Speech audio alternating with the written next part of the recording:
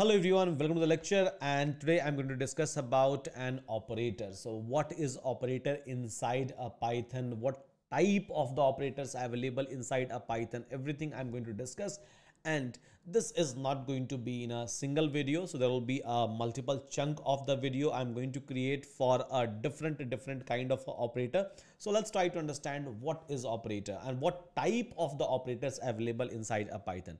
So see, whenever we are trying to perform maybe a 10 plus 2 over here, right? So here we are trying to use operator called as plus over here, right? Addition operator, or you can say arithmetic operator we are trying to perform sometime. So you will try to perform even 100 is equal to 40, even this kind of operation. So where you are trying to perform, or you're trying to identify that whether these two data sets are equal or not, it is going to return you true and false. Sometime you will try to perform maybe 4 is greater than 67, something like this, and it is going to give you again true or false. So likewise, we try to perform a multiple different kind of operations, and all of these operations are possible based out of operator. This is where operator comes into a picture. So in Python, there are a series of different operators which is available, which I'm going to cover in one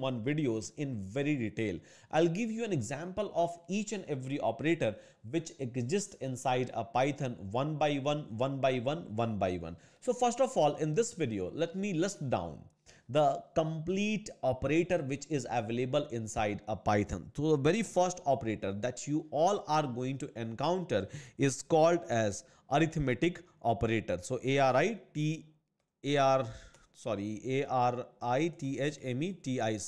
arithmetic operator. The second kind of operator that you all are going to encounter is something called as comparison operator.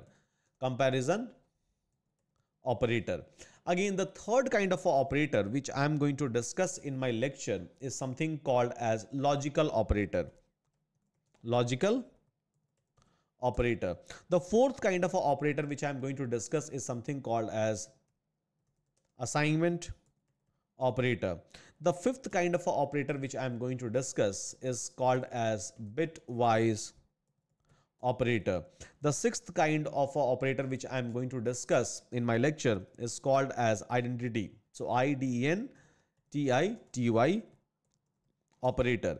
And the seventh kind of operator which I am going to discuss is called as membership operator. So this is the series of all the operator guys which I am going to discuss one by one inside our upcoming lecture. From next video onwards, all the 7 operators I'll try to discuss in detail. It's very much important while doing a programming. So hope all of you will be able to learn and grow. With that, thank you so much everyone.